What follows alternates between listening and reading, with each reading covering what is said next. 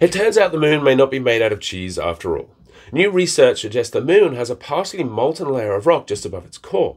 Just like the moon and sun cause tides on Earth that change the planet's shape, the Earth and sun cause tides on the moon. These are harder to spot because there's no oceans on the moon, but scientists have used data from 2 spacecraft to measure these tides.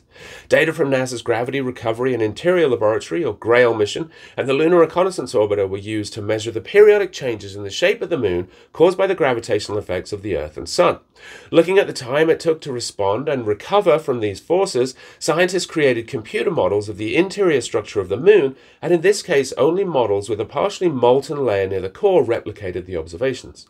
This is a super cool result, although of course it does raise new questions, such as where does the heat come from to maintain this molten layer, and how did the moon evolve to have such a layer in the first place. The paper is published in AGU Advances. That's our 60 seconds. Please like and subscribe if you enjoy the content, and I'll see you back here tomorrow.